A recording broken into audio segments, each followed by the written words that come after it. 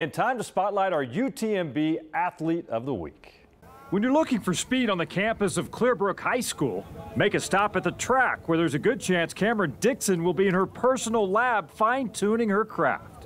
When you want it, coming out here early or having late practices, they won't really matter as much to you because you know what the end goal is for yourself, and that's kind of been how I get through it. Has a 4.7 GPA, like she's smart and she's talented on the track, so yeah, she's the total package. So it's been a great time coaching her. Camryn's rise is an amazing story all in itself because throughout her life she's battled scoliosis. Many would have quit running, but for Camryn, she didn't let it slow her down. I've gotten pretty far with it, and I think I can go even farther, and I think that's what how a lot of kids should see it. Dickson is a specialist in the 200 meters, improving each year, and now she wants to close out her high school career with a state championship.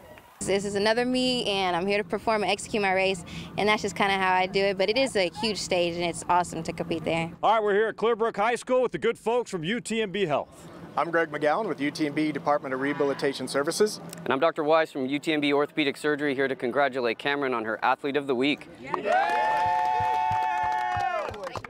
All right, way to go, Camryn. She'll be at the state track and field meet this weekend.